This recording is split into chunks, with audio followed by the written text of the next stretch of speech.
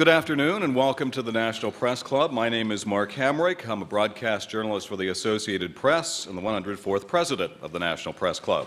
We are the world's leading professional organization for journalists, committed to our profession's future through our programming, events such as this, while also working to foster a free press worldwide. For more information about the National Press Club, I'd ask you to visit our website at www.press.org and to donate to programs offered to the public through our Eric Friedheim National Journalism Library. You can find more information there at www.press.org/library. So on behalf of our members worldwide, I'd like to welcome our speaker, as well as those of you who are his guests and those of you attending today's event. Our head table does include guests of the speaker, as well as working journalists who are club members.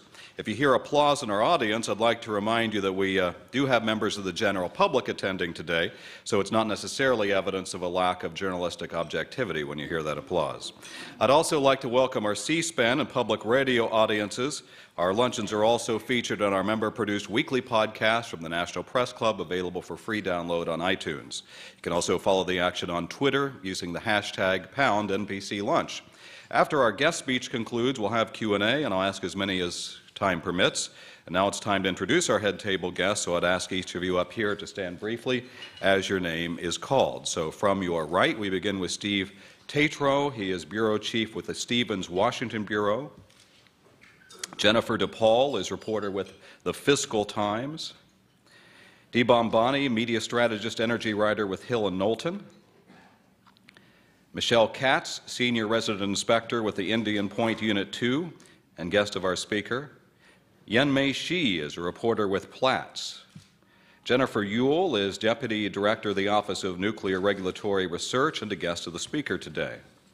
Over the podium, Melissa Charbonneau with Newshook Media and our very capable Speakers Committee chair. We'll skip over the speaker for a moment. Rod Kukro is chief editor with Platts, member of the Press Club Speakers Committee, who organized today's event. Thank you, Rod.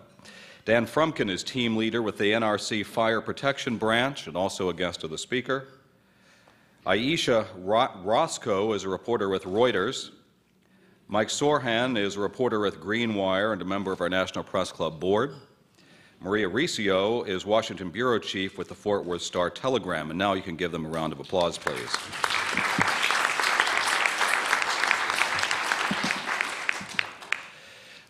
Before a March 11th earthquake and ensuing tsunami triggered a disaster at the Fukushima Daiichi nuclear plant in northern Japan, it seemed as if the prospects were looking bright for a revival of the nuclear industry in the United States.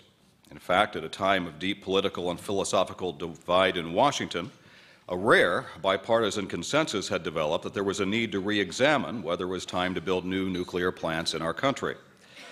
Some politicians like the idea because nuclear, unlike coal and even natural gas, gives off no greenhouse gas emissions in producing electricity and could help address concerns about global warming.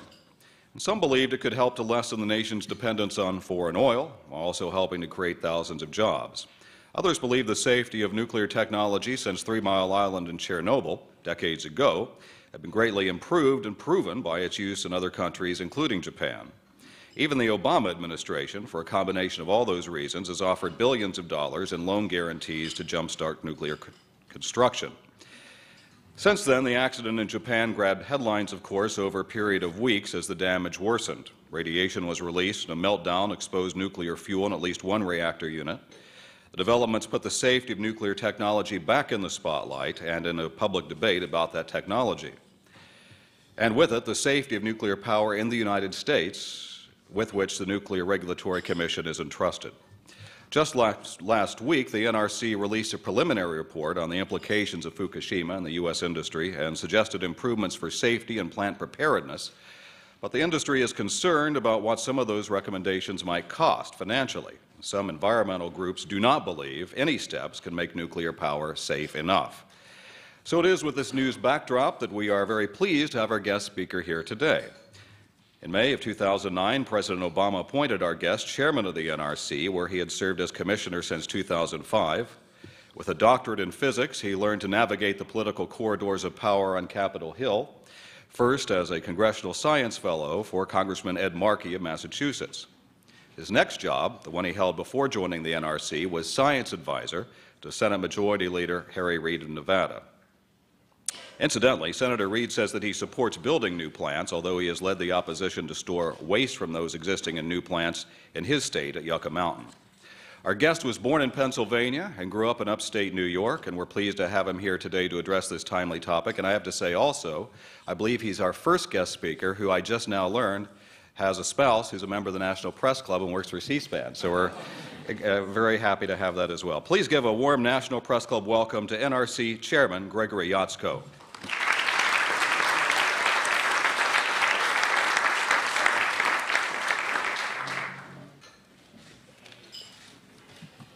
Well, I should say after that introduction, at least my wife will be happy with whatever I say today. So I want to thank you for that introduction. I'm very pleased and honored to be here today speaking at this venerable institution.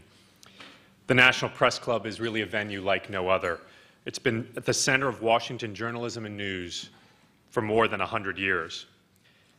And as I was doing some research preparing for this, and my staff did a little investigation of the Press Club, they noticed that its historic emblem was that of an owl, which symbolizes wisdom, awareness, and long nights spent on the job. Now, I won't claim wisdom, and I'll let you judge my sense of awareness, but I can definitely relate to the long nights spent sleepless on the job. As chairman of the Nuclear Regulatory Commission, one of the best aspects of my job is having the opportunity to lead a staff of nearly 4,000 talented, dedicated public servants. Like any regulatory agency, we hear from all sides and all perspectives about both our own safety record and that of the industry we regulate. We know we can always do better, and we always strive to do better. But I have absolute confidence, and I believe that the American people should as well, in the experience, expertise, and professionalism of the NRC staff. So today I've brought 3 excellent representatives of that team with me, and I'd like to introduce them to you.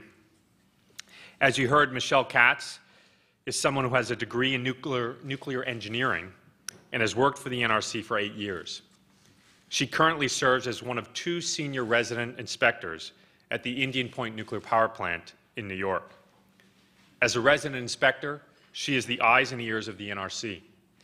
She and her fellow resident inspectors are the frontline staff who conducted the inspections ordered by the agency in the days following the nuclear accident in Japan. Also with me is Dan Frumpkin, who's originally from the D.C. area and has a degree in fire protection engineering from Maryland. After working on fire protection programs for 2 nuclear plants, he has worked on improving fire protection at nuclear plants all across the country for the past 11 years at the NRC.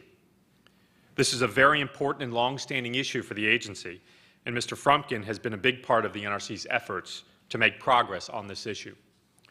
And finally, Jennifer Ewell, who's been with the agency for 18 years.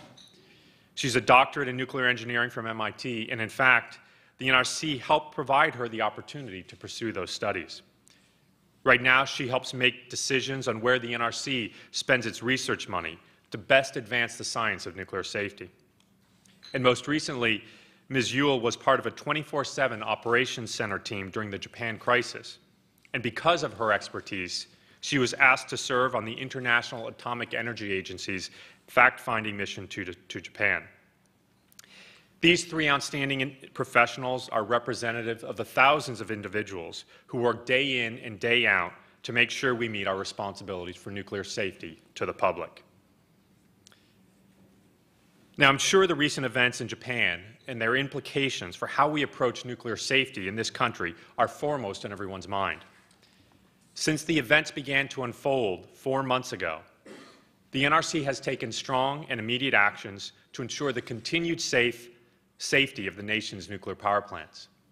In light of the events in Japan, the Commission has undertaken a systematic and methodical review of the NRC's nuclear safety program. This review had both short and long-term components, and it has moved forward with a strong sense of urgency, given the significant safety issues under examination. To spearhead this effort, the Commission established a task force made up of some of the agency's most experienced and expert staff. Altogether, with the 6 members on this task force, they represent more than 135 years of regulatory experience. Throughout its review, the task force has had full access to all of the other staff at NRC headquarters and in our regions, and ultimately our NRC staff who are continuing to work in Japan to assist the Japanese government as they respond to the situation there. As part of its review, the task force reached out to the Federal Emergency Management Agency to benefit from their expertise in emergency management, as well as to the Institute for Nuclear Power Operations in order to understand the industry's response to the events in Japan. Additionally, the task force considered information received from stakeholders and monitored international efforts and reports by the International Atomic Energy Agency and the Nuclear Energy Agency and other organizations. Last week, this task force completed its 90-day review, part of the short-term review assigned to them by the Commission, and submitted its report and recommendations to the Commission for its consideration. In line with the NRC's commitment to transparency and openness, the Commission has made this full report publicly available for everyone to see. The task force will also formally present the report to the Commission at a public meeting tomorrow. And I want to thank the members of the task force for their tremendous work. It's clear that their focus remained first and foremost on nuclear safety. In particular, I want to acknowledge Charlie Miller, who delayed his retirement in order to lead this effort. He still has hopes of retiring soon, but we're doing our best to talk him out of it. This task force developed a set of 12 recommendations, many with both short and long-term elements, and they were recommendations that are needed to strengthen nuclear safety in this country. In its review, the task force did not find any imminent risk to public health and safety from the continued operation of the nation's nuclear power plants. The task force was clear, however, that any accident involving damage to the reactor fuel and uncontrolled radioactive releases of the magnitude of Fukushima, even one without significant health consequences, is inherently unacceptable. This is the same reaction I have seen as I have attended meetings throughout the country and really throughout the world. Quite simply, many of us who work in this field thought that this type of accident could not and would not happen again.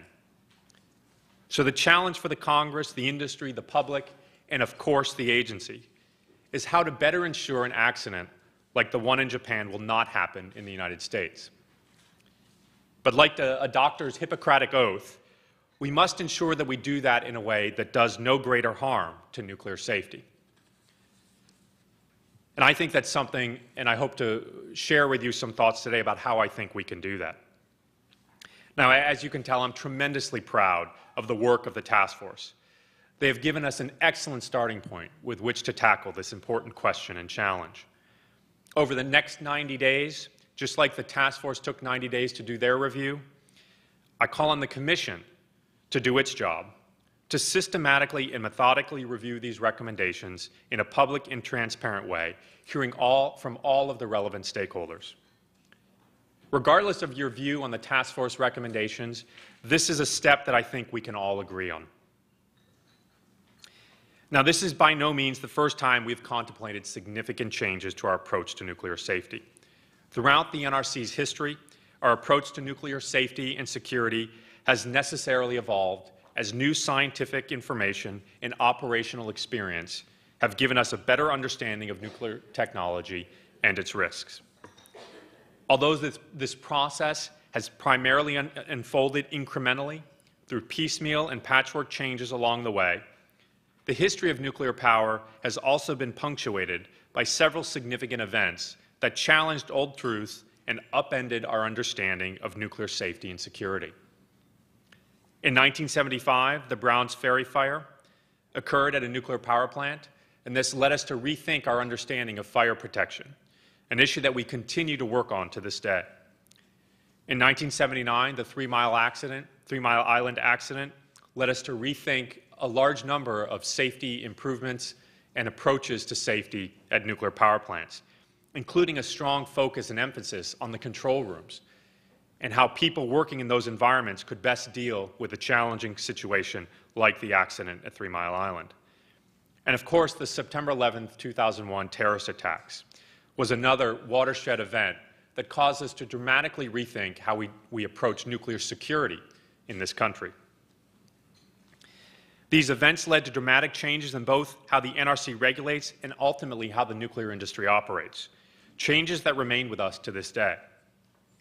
Based on the task force analysis and recommendations, it is clear that the accident at the Fukushima Daiichi site is another such event. In laying out a regulatory framework for the 21st century, the Commission's task force has charted a path forward on how we can fundamentally strengthen the NRC's nuclear safety program. Now, these task force recommendations are too extensive for me to fully discuss today. They range in areas from loss of power to earthquakes, flooding, spent fuel pools, venting of hydrogen, and emergency preparedness.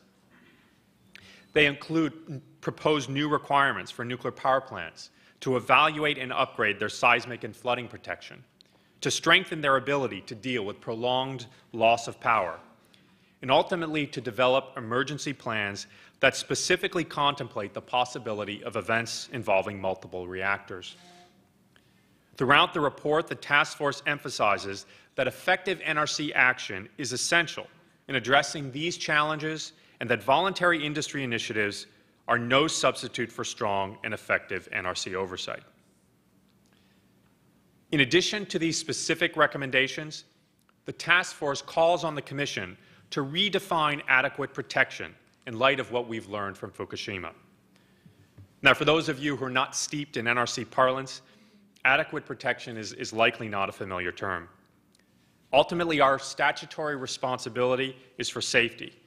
It's the touchstone of what we do as regulators. And it is the standard of safety that the NRC must require of nuclear power plants and other licensees in order to allow them to operate. Over the last 25 years, there have been few occasions where the Commission has deemed it necessary to revisit this standard and redefine what safety ultimately means. We did so after September 11th, and now the task force established by the Commission believes we should do so again, given the insights that the Fukushima accident has provided about rare catastrophic events. While the decision on whether to redefine this core definition of safety is one for the Commission to ultimately make by examining the task force's recommendations, it's clear that Fukushima was an unacceptable accident and that we need to take strong steps to ensure that that type of accident does not happen in the United States. As we consider and respond to these recommendations, the Commission is committed to involving the public and our stakeholders in this process. At the NRC, we never forget that nuclear regulation is the public's business and that we have the responsibility to conduct our work openly and transparently. Since my very first speech after joining the Commission almost 7 years ago, I have emphasized that openness and transparency are indispensable ingredients for effective decision-making. In order to move forward openly and transparently, I have proposed to my Commission colleagues a roadmap for taking action on this report. The centerpiece of this proposal is a series of public Commission meetings with the NRC staff and the many stakeholders who doubtless will have opinions about the task force report. In the lead up to these meetings, there would be an opportunity for stakeholders to provide feedback on the task force recommendations and for the NRC staff to provide additional information to the Commission about their thoughts on the task force recommendations. I believe this approach will help ensure that the Commission benefits from the information and perspectives that our stakeholders bring to the table. We are in a strong position today to be able to move forward quickly and effectively because the task force did an outstanding job with a tremendously challenging responsibility. The American public should be grateful and proud of the service that these members have provided. This task force has clearly done its part in helping us to better understand what nuclear safety requires in a post-Fukushima world. Now it is time for my Commission colleagues and me to do our part. We have the responsibility to the American people to diligently and expeditiously review these recommendations and make the best decisions to ensure the continued safety of the public. In light of the task force work, I see no reason why the Commission cannot provide clear direction on each of these recommendations in less than 90 days. That is the time the Commission gave the task force to do its job. and I believe that is more than enough time for the Commission to outline a clear path forward. Now, I don't think that that means that the agency will be able to take final action on all of these matters, since certain of the recommendations themselves are requirements or changes to our regulations that in and of themselves may take months or years to develop. But I believe we have enough information at this time to take the necessary interim steps on issues identified by the task force and to initiate the longer-term changes to our regulations that will allow for full and meaningful participation by the public. In order to provide that clear direction within the 90 days, it's up to all of us to think about new ways to do things differently. That should not be unexpected, since these are not normal times for the NRC, nor for our licensees. We all know that some changes are in order, and none of us want to make rushed, poor decisions. We must move forward, however, with the urgency called for by these safety issues. As chairman, I'm committed to ensuring that the Commission has all the information it needs to make timely decisions and take decisive actions in response to the task force recommendations. As I alluded to earlier in my remarks, this is by no means the first time we have undertaken a significant reevaluation of what nuclear safety and security requires. Nearly a decade ago, we embarked on an effort to overhaul and strengthen the security of the nation's nuclear plants in the aftermath of the September 11th attacks. While we moved forward with short-term changes, it has taken the NRC and the industry almost 10 years to fully develop and implement the new framework. I believe that it would be unacceptable for our current effort to take that long. That is why I'm calling today for the NRC and the nuclear industry to commit to complete and implement the process of learning and applying the lessons of the Fukushima Daiichi accident within 5 years, by 2016. This will take a lot of hard work, strong and decisive leadership from the Commission, and an even stronger commitment by our licensees to continue to make safety a #1 priority. We ultimately have no other choice in this regard. I think the task force has provided an excellent start to this effort, and I believe that we are more than up to the task of seeing this effort through. Because ultimately, this is not a challenge or a problem for me or the members of the Commission or the agency or the nuclear industry. It is ultimately a challenge for all of us as we continue to ensure that nuclear power can be used safely and securely in this country. This is not an NRC problem or a nuclear industry problem. It is ultimately a nuclear safety imperative. The American people are looking to everyone involved in nuclear safety, from the operators to the regulators to the members of the public who participate in our process, to do their part in continuing to protect the public. And this is something I think on which we must deliver. So with that, I thank you for your attention. I'd be happy to answer any questions you may have. Thank you.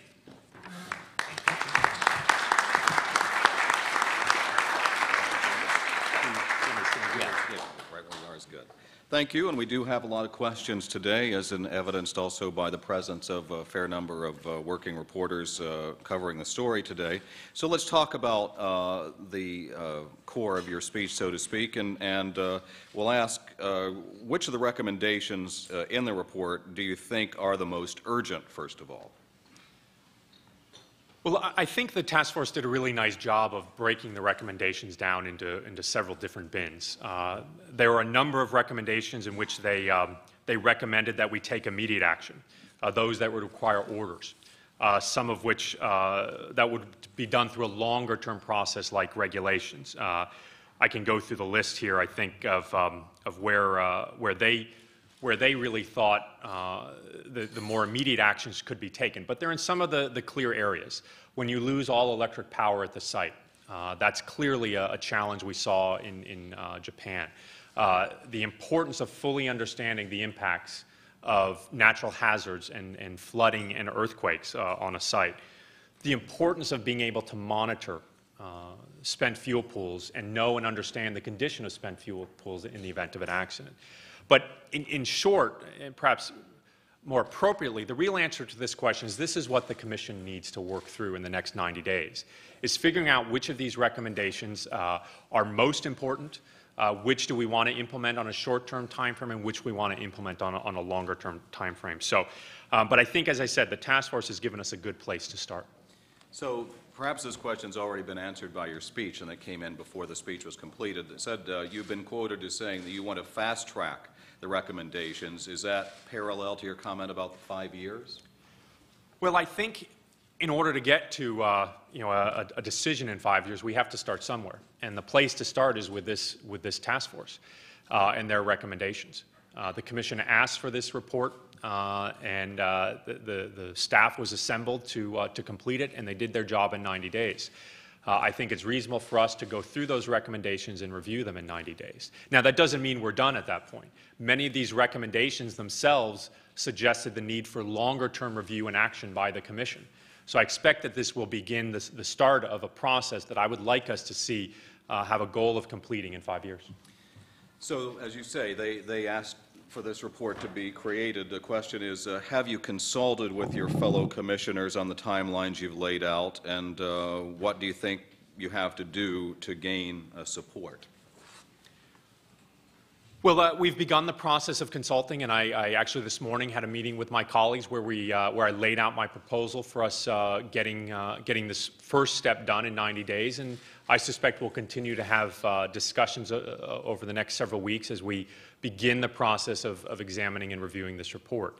Of course, we have a meeting tomorrow where the Commission will meet to talk about it. So, I think this is always an involved process whenever we have these kind of sweeping changes to our regulations. And it's important that we hear from stakeholders, that we hear from a large number of people to make sure that we move forward in an appropriate way. But as I said, I believe we can act on these recommendations in 90 days. I think it's a reasonable time frame. So in other words, you're saying you believe you have sufficient support? Well, we'll see. Okay. Very well. Says you're talking about the 90 days. Why is the 90-day timeline so important if, as the questioner asked, if there is no imminent threat to safety? Well, I think as the task force laid out, there are a number of actions that should be taken in immediate time frame. That doesn't mean, again, that there's an imminent threat. If there were an imminent threat, we would be issuing orders to shut down facilities in this country. And it's important to understand that that's not what we're suggesting. But again, the process of any type of regulatory action that we take is invariably a process that takes some time. If it's a process that involves changing our regulations, that invariably will take a year or more to complete. And then following that, there's likely changes that the licensees would have to make. So in the end, all of that can add up to several years or more. So it's important, I think, that we begin with the simple task of reviewing the recommendations in the report and coming to a final decision on those. The other point that I would like to emphasize is that if you look at the Commission's schedule right now, the work we have in front of us is varied. But a big piece of that right now is looking at the licensing and potential review of new reactor licenses for the first time in a long time in this country. Right now, we're on a schedule to complete those reviews sometime by the end of this year. And I simply think it would not be appropriate for us to go forward with those kinds of new reviews if we have not yet dispositioned the recommendations in this task force. We have to understand what they will mean for new reactor licenses, and if we want to keep that work moving forward at a reasonable pace, we have to first come to some decision and resolution with these recommendations. Since you brought up the question of the applications, I'm just going to ask a follow-up to that. Give people an idea of the landscape in the United States of how many nuclear plants are out there and how many, essentially, people would like to build now. Well, we have 104 operating plants in the country right now, and we have a number of applications in front of the Commission to license new reactors. And if you look at that group of applications, there's probably just a handful or fewer of plants that, if they were to receive a license, would move to construction. Right now, there's a plant in Georgia and a plant in South Carolina where there is kind of pre-construction work going on to prepare the sites for the potential of a new reactor being licensed at those sites. So it's really right now just a few plants that are moving forward if they were to receive a license. Okay. Can you talk about visiting Japan for the first time after the accident? What did you expect to see? and maybe on one hand the technical things that you witnessed, and on the other hand the human things that you saw? Well, I had the opportunity to visit Japan in the very early days after about 2 weeks after the event had started, and I went to Tokyo on a very short trip to meet with my counterparts in Japan and to see the team that the NRC had sent to assist the Japanese government. Probably one of the most, I think, memorable moments for me during that event was just the effort and dedication of all the people who were involved in dealing with this very difficult situation. This clearly was a very challenging situation for the people of Japan. And to see people from the NRC, people from other U.S. agencies working there to help our Japanese colleagues, I think was just a real reinforcement for me about the strong bond that we have with our colleagues in Japan. So I was very impressed with the efforts and the focus of people who were there and their dedication on all sides to try and work through what were some very, very difficult issues in a very challenging environment. And how do you think they're doing? Well, I think, ultimately, I don't think I'm in a position to judge. I don't think any of us can truly understand and appreciate the magnitude of the crisis and the magnitude of the challenge in Japan. So what I think we can do best at the NRC is we can provide expertise as they request it and help them and best handle a very challenging situation. But as I said, what I did see was a lot of people very dedicated to resolving what was a very difficult and challenging situation. But clearly you're in a position to try to figure out what they did well and what they did not do well and apply that to the landscape in the United States. So can you break that down a little bit as to lessons learned from that? And obviously to some degree it's reflected in your recommendations, but specific to the Japan situation, you see something that was good, that wasn't so good. Apply it to that, if you would, please. Well, I think right now the international community as a whole is really working through that question to try and figure out and understand what lessons exactly we've learned. But I think as the task force laid out, clearly we all want to have a better understanding or make sure we have a good understanding of the types of natural hazards that can impact and affect any nuclear power plants. Clearly, I think there's an appreciation that we want to be able to manage a situation in which you lose all electric power, to be able to manage that with more certainty and to maintain safety systems and instrumentation and control systems for a much longer period of time than our plants are generally designed for right now. So, I mean, there are some obvious lessons, I think, that we've seen so far. There will be more specific lessons that will be coming out of the work that was spearheaded by Jennifer, working with the IAEA. And so we'll learn more, I think, in the coming year that will give us more specifics about what kinds of things we need to change. But clearly, we have to make sure we consider some of these things I talked about, as well as the impact of spent fuel pools, and ultimately the fact that you could have multiple reactors having challenges at the same time. So in many ways, these were novel challenges, and I think our colleagues in Japan responded in the way that they thought was best, and with the limited resources that a large earthquake like that could present, and the challenges of a dramatic, difficult situation. Questioner asks, what, in your opinion, is the future of nuclear energy in Japan now after all of this trouble? Well, I don't think I want to speculate on the future of nuclear power in Japan. Ultimately, that's a decision that the Japanese government, the Japanese people have to make, is how they intend to move forward. My focus, and I think the focus for the NRC, should be on ensuring that in this country we continue to do what we need to do to expand the safety net, if you will, to make it a little bit bigger, to capture some of the things that may have been fallen through in Japan. And that's what I think the task force did. Mm-hmm. Do you think evacuation plans for people living near nuclear power plants are currently adequate, and should you require plant operators and surrounding governments to conduct periodic evacuation drills of real people? Right now, we have a system of evacuation that's designed around two primary areas. One is a 10-mile area around the nuclear power plants where we plan and prepare for evacuations in the short term.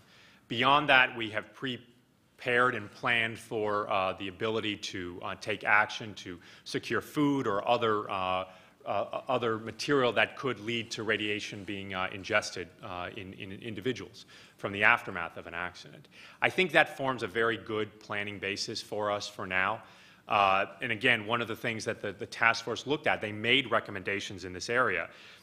One of them was that the facilities in the short term need to make sure that they can plan for the potential of a long-term loss of electric power. Until we address that recommendation to enhance our ability to deal with that situation, we want to make sure that from an emergency planning perspective, the operators, the licensees are looking to see ways that they can address that type of situation. One of the recommendations that the task force had as well was for the longer term review to take a look at how we consider the impacts of multiple units having a challenge at one time and what kind of impact that might have on our emergency preparedness program. So I think there's some things that the task force told us we can do in the short term, and then some things that they told us we need to look at in the long term. But fundamentally right now, we believe we have a system that is adequate to deal with the challenges as we know them. And again, I would remind people that in the event of an accident, if a very unlikely event of an accident were to occur, the appropriate steps would be taken by the licensees working with state and local governments to ultimately take the right steps to protect the public. And that's the focus for our programs, and I think right now we have a good basis. Can you talk about sort of the specific recommendations on the power backup issue that you made in your report? What people have to do right now, in other words, what's the current requirement, what you need immediately, and then longer term, what would be, dare I say, ideal? Well, in the area for the loss of electric power, which is really an important area, the task force recommended two things. One, they recommended that we begin immediately to change our regulations in two ways. One, to really change the scope of how we deal with this loss of electric power. And that was to ensure that we can at least cope with that for 8 hours.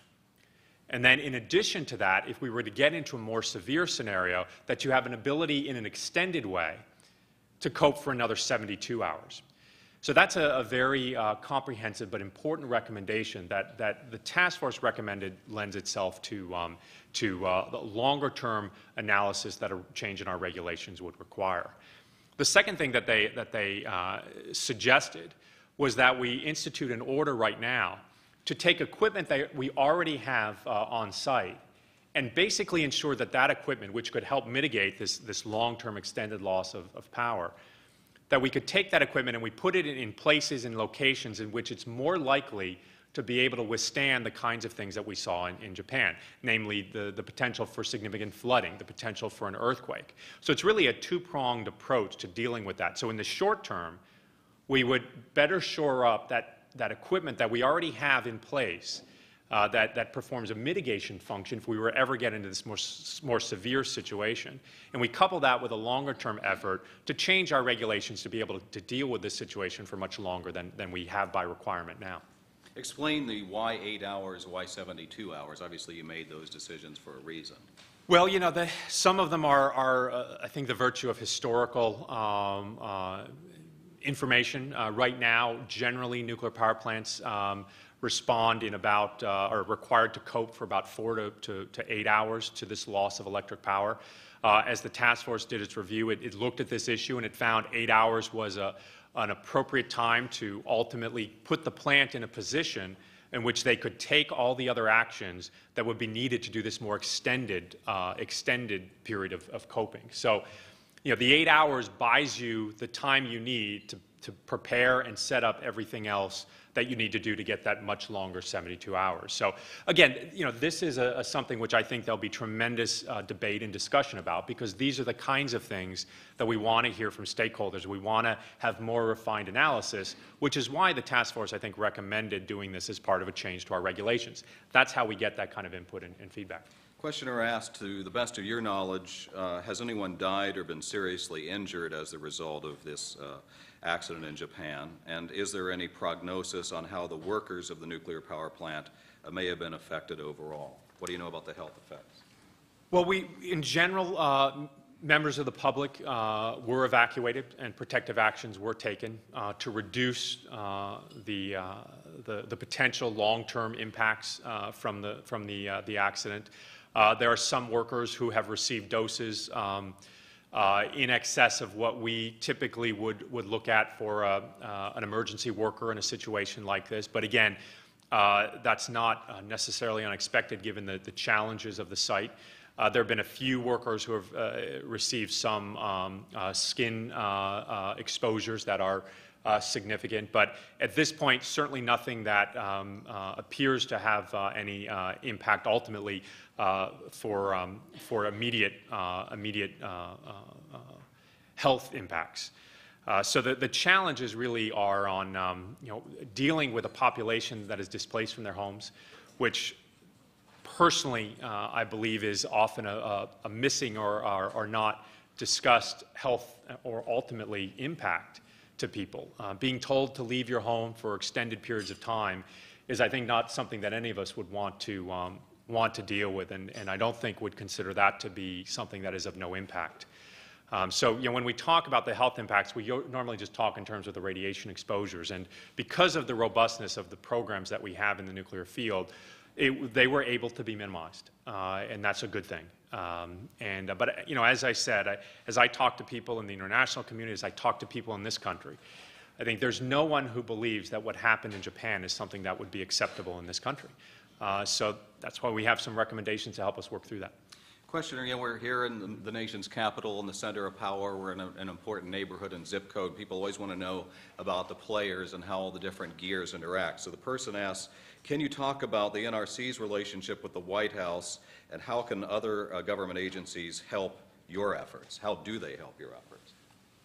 Well, as an independent regulatory agency, we have an independent role here in setting nuclear policy. Now, certainly during the events of the crisis of Japan, there was a tremendous amount of coordination between the NRC and many different agencies in the federal government. In fact, the NRC staff who went over to Japan did not go over as an NRC team. They went over as part of a USAID team that was there for humanitarian aid and assistance. And in fact, there's a tremendous number of people throughout the federal government who have offered their assistance and help to the Japanese people. And while the nuclear may have seen many of the headlines, it wasn't necessarily the biggest piece of the U.S. response. And so in general, what I have seen through my interactions as chairman is we have worked very collaboratively and cooperatively with the White House, with other federal agencies, but there has been a very strong respect for the independent role of the NRC in ultimately making nuclear safety decisions.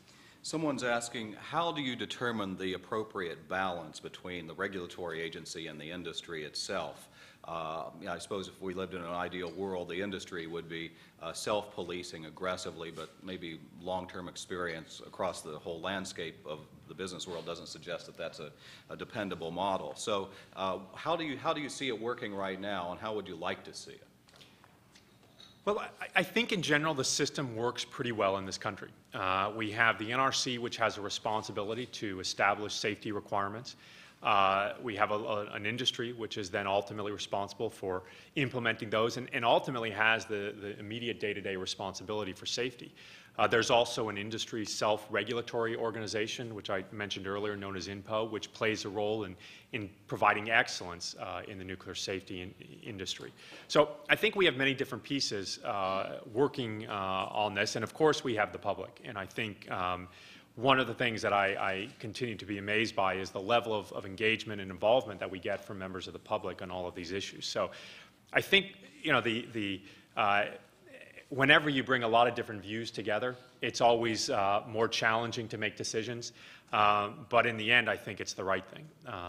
This is a difficult area in which to make decisions.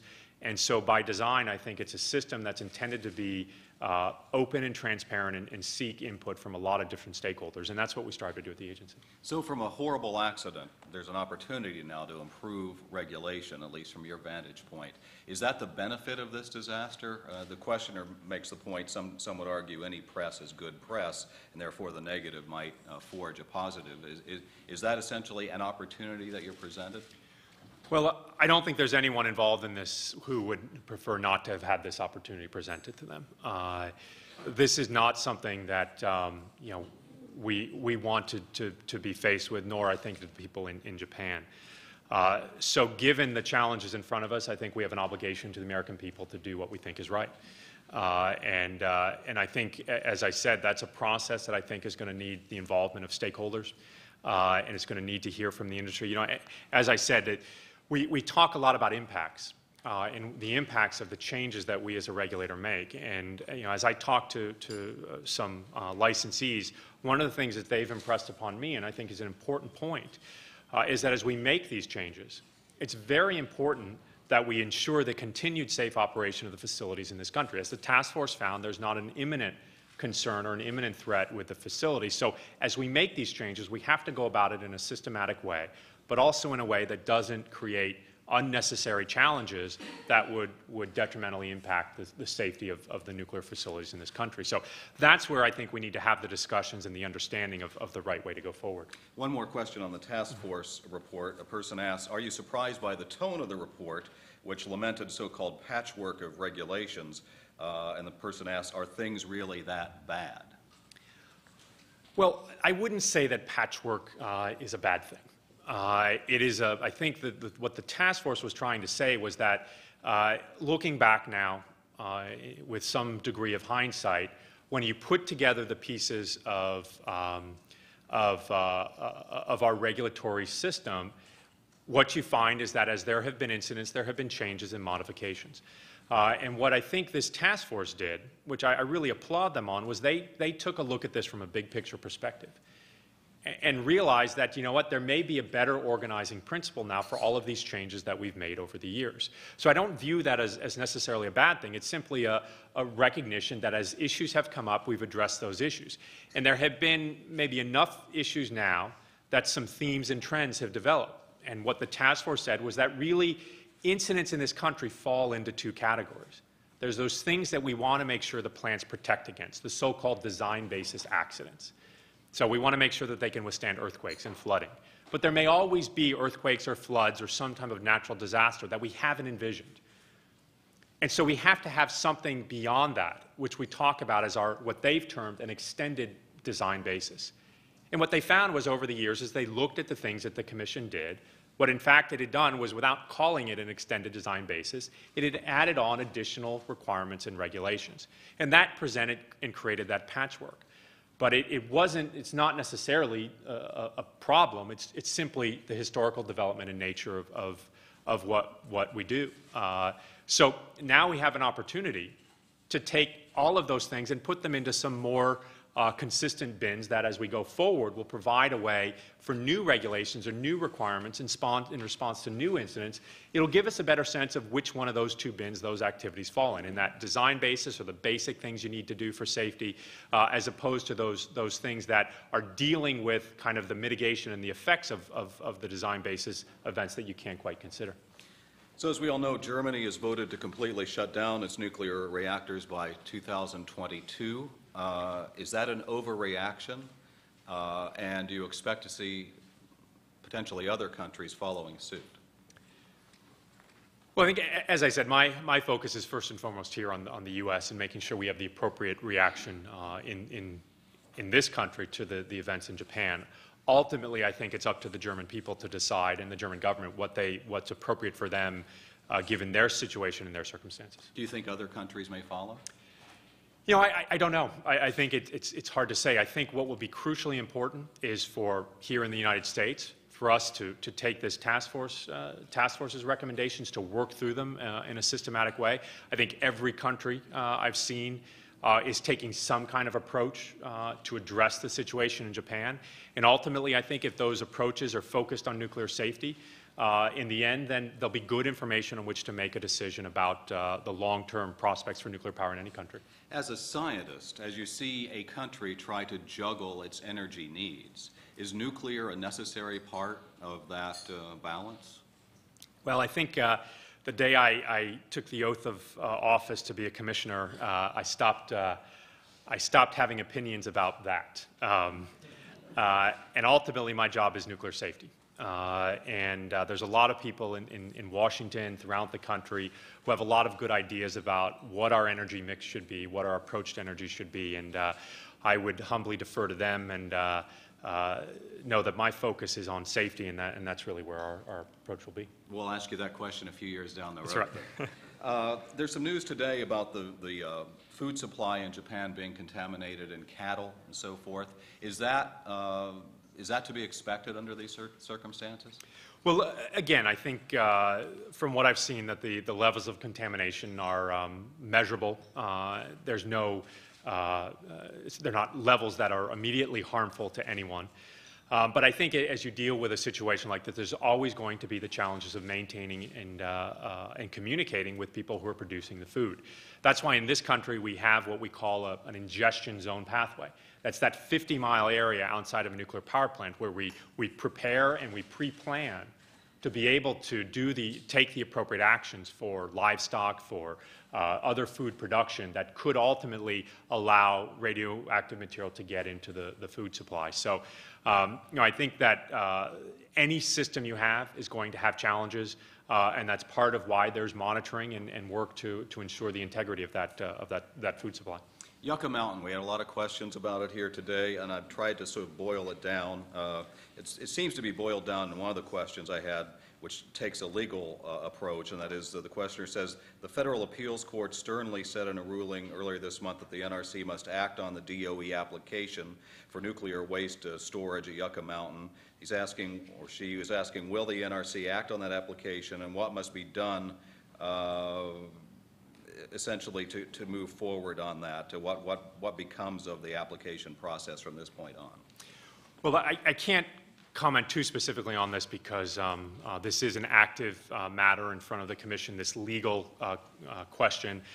Certainly read the opinion from the court, and the Commission has that and is deliberating on the issue. What are the options for long-term storage that are out there? Well, the Secretary of Energy has appointed a Blue Ribbon Commission to examine the options for long-term storage in this country. So that's something that they have a focus on. For the NRC, our focus ultimately, as I said earlier, is on safety and security.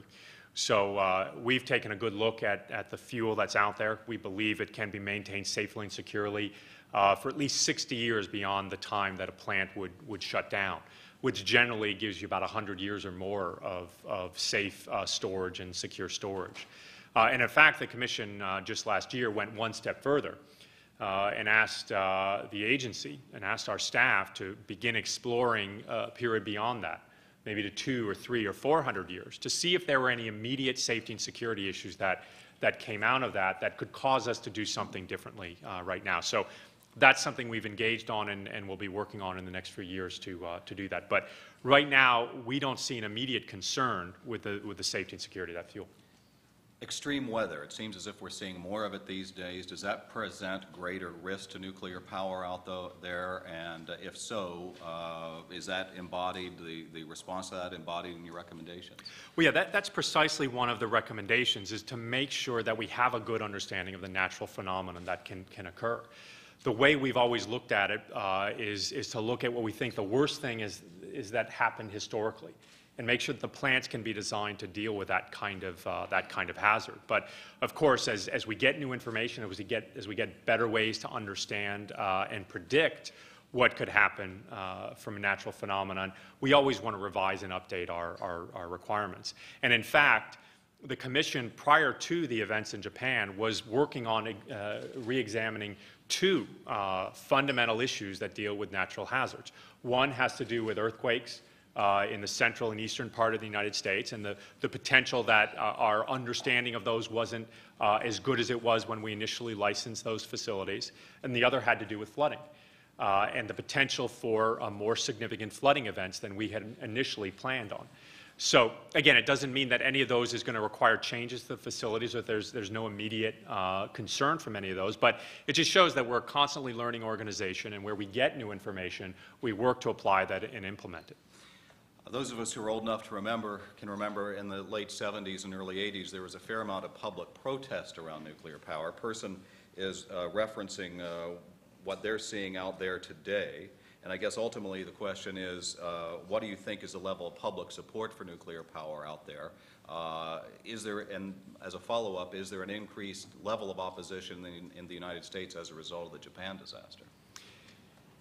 Well, that's a difficult one for me to answer. A lot of people do polling to answer these questions, and generally what I see, mostly as I read these in the newspaper, I'd probably say there's support for nuclear power in this country, but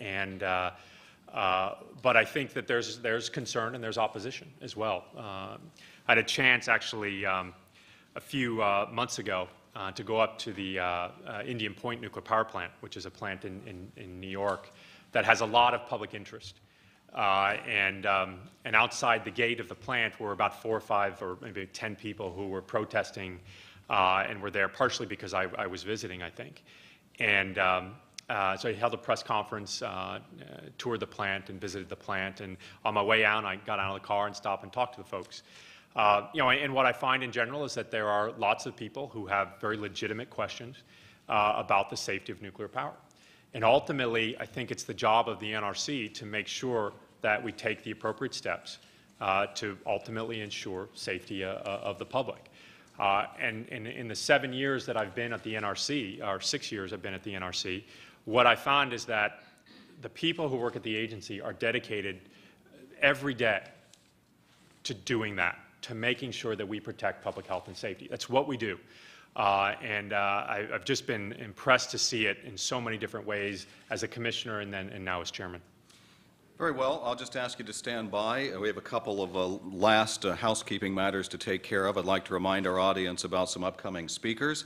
July 28th, Congresswoman Michelle Bachmann, presidential candidate representing Minnesota, will be out here, and the parade goes on. August 19th, Governor Gary Johnson, former governor of New Mexico and also a presidential candidate. October 13th, Secretary Ray LaHood, the Secretary of the Department of Transportation, and in early November, Tom Brokaw will be here to talk about his new book. Secondly, officially, I'd like to present our guest with a traditional NPC mug. Thank you, Mr. Chairman. Thank you. And I have one last question.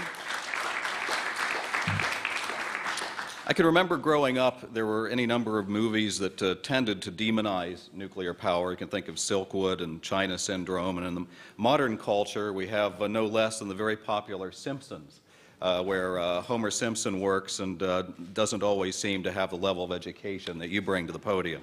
So when you see those popular portrayals of nuclear power, does that bother you, and what's your reaction to it? Well, and I wouldn't say it bothers me at all. I think The Simpsons are very funny.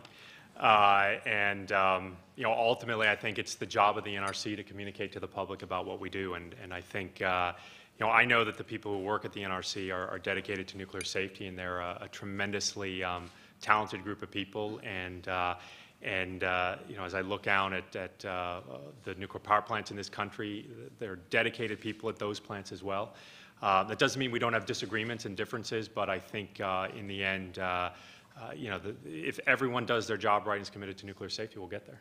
How about a round of applause for our guest speaker today?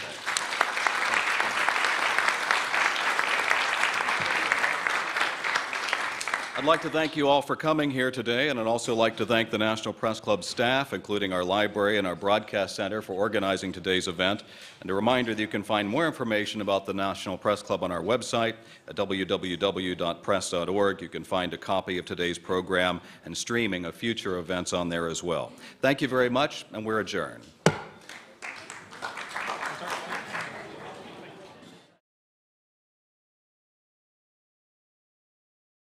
Michelle Katz, Senior Resident Inspector with the Indian Point Unit 2 and guest of our speaker. Yenmei Shi is a reporter with Platts. Jennifer Ewell is Deputy Director of the Office of Nuclear Regulatory Research and a guest of the speaker today. Over the podium, Melissa Charbonneau with Newshook Media and our very capable Speakers Committee Chair. We'll skip over the Speaker for a moment. Rod Kukro is Chief Editor with Platts, member of the Press Club Speakers Committee, who organized today's event. Thank you, Rod. Dan Frumkin is Team Leader with the NRC Fire Protection Branch and also a guest of the Speaker. Aisha Roscoe is a reporter with Reuters. Mike Sorhan is a reporter with Greenwire and a member of our National Press Club Board. Maria Riccio is Washington Bureau Chief with the Fort Worth Star-Telegram. And now you can give them a round of applause, please.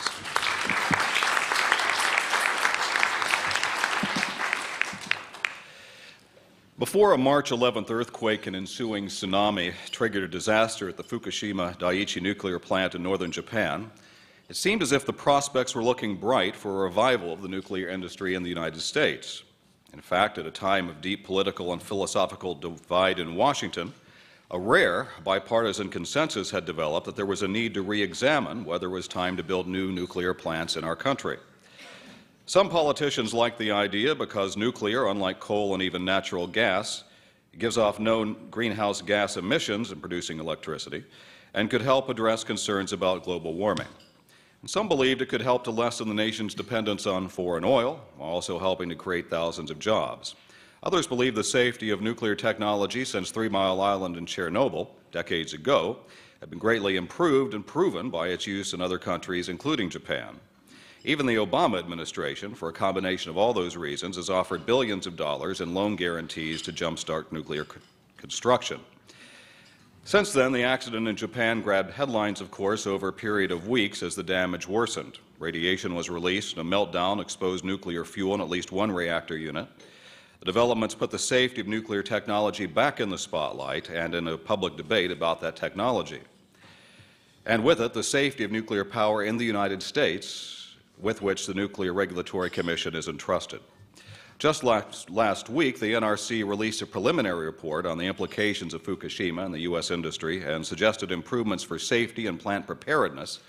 But the industry is concerned about what some of those recommendations might cost financially. Some environmental groups do not believe any steps can make nuclear power safe enough. So it is with this news backdrop that we are very pleased to have our guest speaker here today. In May of 2009, President Obama appointed our guest chairman of the NRC, where he had served as commissioner since 2005. With a doctorate in physics, he learned to navigate the political corridors of power on Capitol Hill, first as a congressional science fellow for Congressman Ed Markey of Massachusetts. His next job, the one he held before joining the NRC, was science advisor to Senate Majority Leader Harry Reid of Nevada. Incidentally, Senator Reid says that he supports building new plants, although he has led the opposition to store waste from those existing in new plants in his state at Yucca Mountain.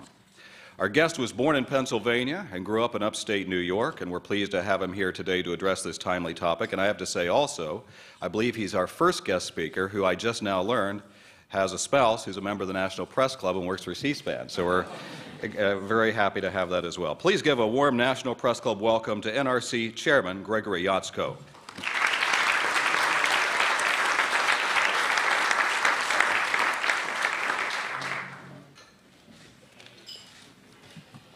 Well, I should say after that introduction, at least my wife will be happy with whatever I say today. So I want to thank you for that introduction. I'm very pleased and honored to be here today speaking at this venerable institution.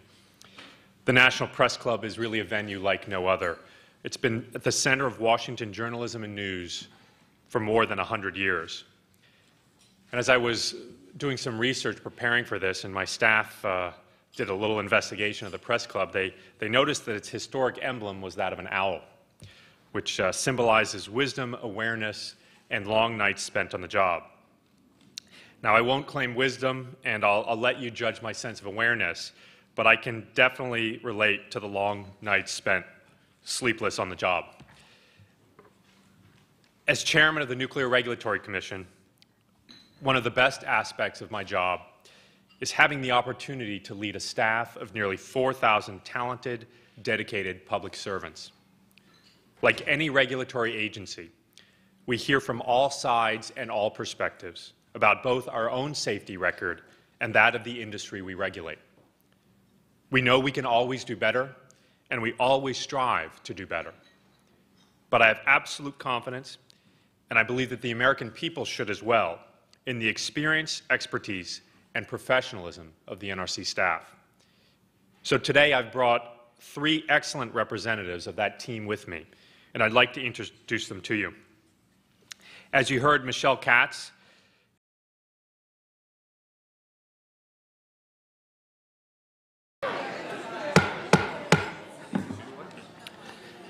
Good afternoon and welcome to the National Press Club. My name is Mark Hamrick. I'm a broadcast journalist for the Associated Press and the 104th president of the National Press Club. We are the world's leading professional organization for journalists, committed to our profession's future through our programming, events such as this, while also working to foster a free press worldwide. For more information about the National Press Club, I'd ask you to visit our website at www.press.org and to donate to programs offered to the public through our Eric Friedheim National Journalism Library. You can find more information there at www.press.org/library. So on behalf of our members worldwide, I'd like to welcome our speaker, as well as those of you who are his guests and those of you attending today's event.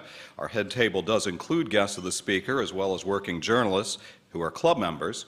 If you hear applause in our audience, I'd like to remind you that we do have members of the general public attending today, so it's not necessarily evidence of a lack of journalistic objectivity when you hear that applause. I'd also like to welcome our C-SPAN and public radio audiences. Our luncheons are also featured on our member-produced weekly podcast from the National Press Club, available for free download on iTunes. You can also follow the action on Twitter using the hashtag #NPCLunch. After our guest speech concludes, we'll have Q&A, and I'll ask as many as time permits. And now it's time to introduce our head table guests, so I'd ask each of you up here to stand briefly as your name is called. So from your right, we begin with Steve Tatro. He is Bureau Chief with the Stevens Washington Bureau. Jennifer DePaul is reporter with the Fiscal Times. Dee Bombani, media strategist, energy writer with Hill and Knowlton. is someone who has a degree in nuclear engineering and has worked for the NRC for 8 years. She currently serves as one of 2 senior resident inspectors at the Indian Point Nuclear Power Plant in New York. As a resident inspector, she is the eyes and ears of the NRC. She and her fellow resident inspectors are the frontline staff who conducted the inspections ordered by the agency in the days following the nuclear accident in Japan. Also with me is Dan Frumpkin, who's originally from the D.C. area and has a degree in fire protection engineering from Maryland. After working on fire protection programs for 2 nuclear plants, he has worked on improving fire protection at nuclear plants all across the country for the past 11 years at the NRC. This is a very important and long-standing issue for the agency, and Mr. Frumpkin has been a big part of the NRC's efforts to make progress on this issue. And finally, Jennifer Ewell, who's been with the agency for 18 years. She's a doctorate in nuclear engineering from MIT, and in fact, the NRC helped provide her the opportunity to pursue those studies. Right now, she helps make decisions on where the NRC spends its research money to best advance the science of nuclear safety. And most recently, Ms. Ewell was part of a 24/7 operations center team during the Japan crisis. And because of her expertise, she was asked to serve on the International Atomic Energy Agency's fact-finding mission to Japan. These 3 outstanding professionals are representative of the thousands of individuals who work day in and day out to make sure we meet our responsibilities for nuclear safety to the public. Now, I'm sure the recent events in Japan and their implications for how we approach nuclear safety in this country are foremost in everyone's mind.